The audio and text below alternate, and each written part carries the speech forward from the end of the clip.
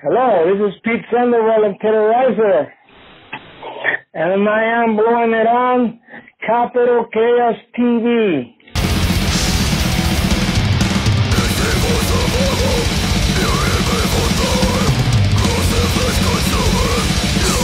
This is Zoran Theodorovic with Capital Chaos TV, and we have Pete Sandoval of Terrorizer on the phone. How are you doing, Pete? Hey, I'm doing great, man. Enjoying it here down in Florida, waiting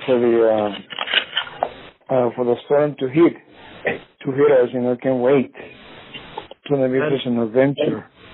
This is a common occurrence for you and where you live. Massive storms. Is that correct? Right. Yeah, it's the season of the hurricanes, man. It's a hurricane called, I think it's Michael or something. It's going by us like today, but it's not like close to the side of where we are now, the Tampa area. It's like 300 kilometers, I think, you know, into the ocean. So it's like going more towards north, you know what I mean? Going a little bit, you've seen the news, going towards Panama City, and areas like that is going to get hit really bad, you know. We're just going to get some rain and stuff, I think. I hope we get some rain, you know. So you have a brand new album coming out this week, right? Caustic Attack, is that right? Yeah, I think it's the 12th, yeah, in a couple of days, hopefully, yeah, finally.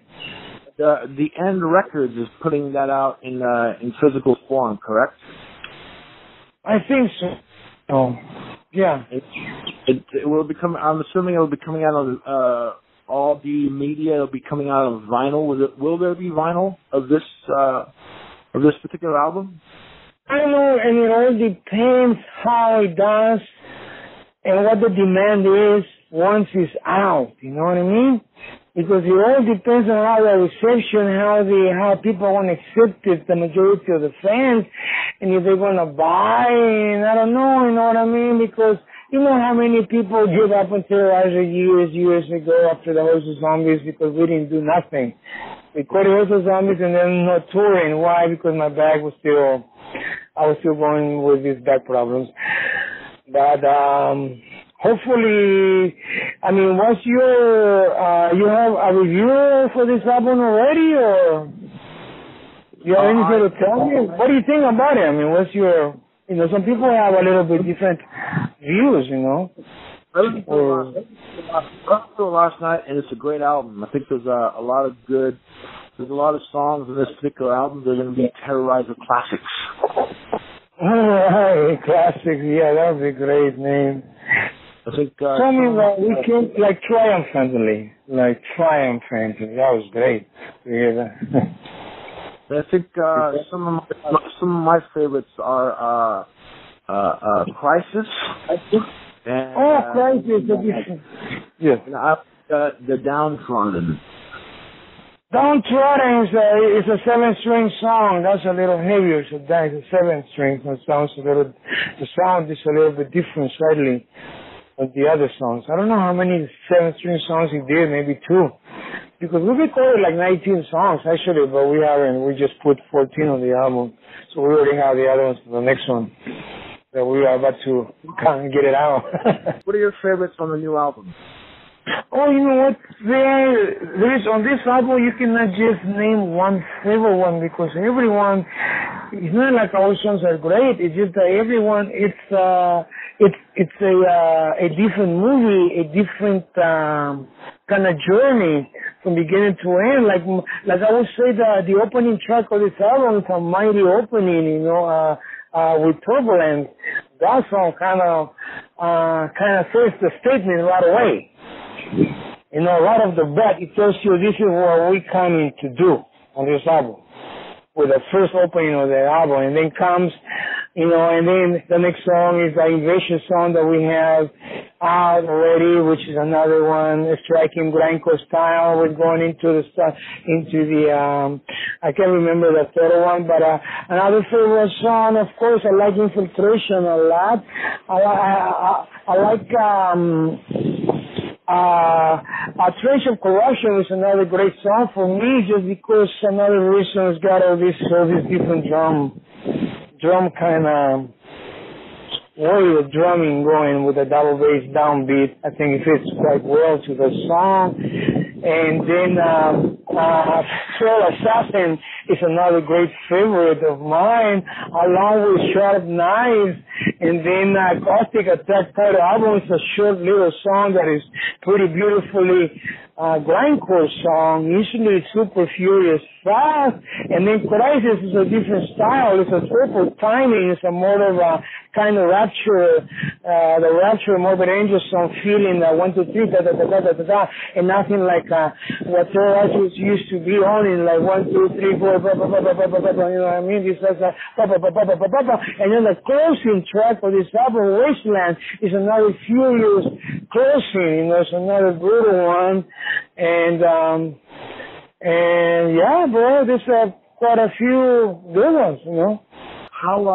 How influential was Slayer to you as a young person? Oh, very much, bro, because I grew up with Show No Mercy. Actually, that was one of my first thrash metal albums I heard in my life after Kill 'Em All from Metallica. That was a very big influence, those two albums. Kill 'Em All and Show No Mercy, bro, and then Hunting the Chapel, of course. I was playing the songs over and over. That was the beginning for me to turn into like a heavy metal, into like a thrash skin metal drummer right away, you know what I mean? Practicing it, like, because everything I know is ear learning. I learn everything by ear, you know what I mean? And that's how I picked up the skank beat, the Slayer beat, you know, which is called the skank beat. I picked it up with Kill 'Em All from Metallica, and then Show No Mercy, and then some other albums. Creator had an album, Endless Pain, that have a lot of the skank beat feeling, and then there was also, you know, this European invasion with Sodom, Creator, you name it, Bathory, whatever. But Slayer had a lot of influence for me as far as the drumming part. David Lombardo did a lot of, but then you know how you know from there I took it to the next level to try to do the blast beat, you know what I mean? And you've been called the father of the blast beat. Would you consider that to be an accurate statement? But I am, well, I would say, you know, there's no, like, not much to argue about the fact that I'm not going to say I was the first one to do the blast beat, you know, whatever. There were other drummers before. There was a drummer for Repulsion back then. Repulsion, back in 87. I mean, we had demos too. Terrorizer had 86. We had 86, 87. We had those demos that we recorded when Jesse and Oscar, when I was living in LA. And we did those demos. So there was already some blast beat going on by Repulsion, by another band that was Cryptic Slaughter, even though it wasn't like the super fast blast beat, but it was like the 1 foot, you know, ta ta ta ta ta ta ta ta ta ta. And then there was also the Napalm Death. They were doing it back in 1987. I don't know how, but that was. You know, I never knew about him, you know. When I did my thing, I did it on my own. I did what I did. It came out from me. It came from me practicing, but just like practicing. I didn't even know about Repulsion or Napalm Death back those years, you know. But Slayer, Metallica, Dark Angel, you know, and also Killers from Iron Maiden. Clive has a lot to do with a lot of some of the influence for me as far as, you know, my drumming. Did you ever consider trying out for Slayer or even Megadeth when they had drummer openings? And those are what years were that? Like what albums of Morbid Angel had during the Ozus openings? Do you remember? Was that like when Steve was in the band during those years? Gateway Annihilation, Heretic? During those years, you think? Because Slayer had a couple, you know, times when they made changes. There was a time when they came back and then left again, you know, and then Paul was with them. And then Dave came back and then he couldn't work with them. And then Paul is back, right? But I didn't occur to me to try out because, to be honest with you, I don't remember what was going on in my life quite then, you know. And also, I wasn't as I didn't feel myself as professional, and as I didn't have the time, you know what I mean? Like, because you have to give it 100% time to whatever you want to give it a try out. So I didn't think about giving it a try out, because anyways, later I would just do it for the money anyways, even though I like the songs and everything. But I think I still, you know, I will miss playing the blast beat. You know what I mean? What's the blast beat, which I usually do, you know, in most of the songs. Slayer has no blast beat, so that's why I didn't think about joining them. Now you work with Jason Suecof is the producer on this album, and I think Jason Suecof. Yeah. Am I pronounced that name correct? Yes. Yeah, you got it, Suecof. I don't even know if I pronounced it right, but his first name is Jason from Audiohammer Studios, Sanford, Florida. Exactly. That's what we recorded. He's an amazing producer. The album sounds great. Oh, yeah, but the production, what do you think about it? It's in a great production, you know. I don't think we're missing anything on this album, you know what I mean?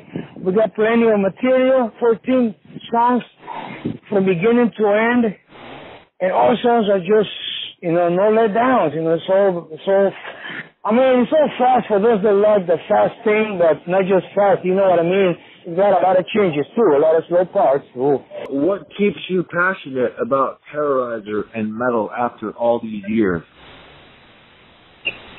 It's because, you know, I mean, the thing is you realize that when you do something since like the 20s, early 20s, which was the case. When I was with Terrorizer, I was in my late 18s, was my, you know, I joined Morbid Angel like in my early 20s. You're young, and, you know, all you want to pursue is the goal that you always have. Become a fast drummer, but do this other way, with a blast beat, which eventually started to build because that's how more bands started to coming in with a blast beat. You know, the one-foot blast beat and a double bar bass blast beat, and then there's like 3 or 4 different kinds of blast beats, you name them right there. But what keeps me going is the love. It's like we realize that this is the only thing that we know how to do, or we enjoy doing since we were kids. You know, it's like a job. You know, you look at a job that you enjoy doing. You know what I mean? Not a job that you hate doing. So a lot of people may have a job that you hate doing. That's why we call it a job. And it's a job of a musician, which if you are a great musician, there's a musician that have it easy. You know, they're great, but they don't have to sacrifice themselves to play so fast as far as drummers. You know, as it's concerned, I have to play fast. It's a very physical challenge, a mental too. But what keeps me going is this, that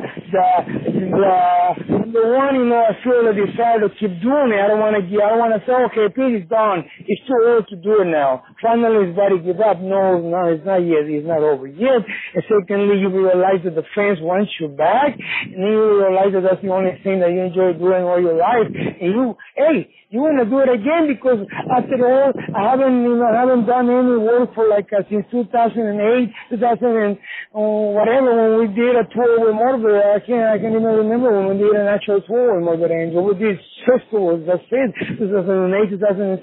No, I haven't done a real tour. And it's been the job. So I've been out of a job for so many years. I've been broke. I need money. I need to work. People want me back.